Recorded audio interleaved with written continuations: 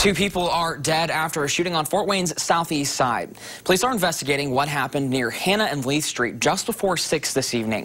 Fox 55's Gentile Nil was there as police worked at the scene and joins us live in the studio now with more. Gentile.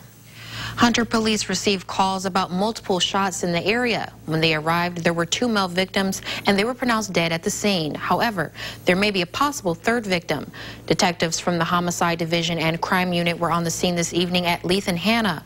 While there, detectives canvassed the area for more information on what happened before the shooting. Neighbors say they heard multiple gunshots. Some of them were saying the victims were related. However, that was not confirmed by law enforcement. Police are not investigating it as a double homicide just yet because of conflicting stories from neighbors. An officer's arrival that there may have been another victim, but then we were getting some that were saying no. So what we did was we went ahead and contacted the hospitals just to put them on standby so that they would be looking for something in case that happened. That way they could give us a call right away.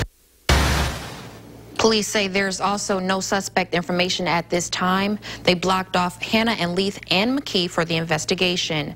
The victims' identities were not released at this time. Police are asking for any video and any other information related to this shooting. Reporting live in the studio, Gentile Nil, Fox 55 News.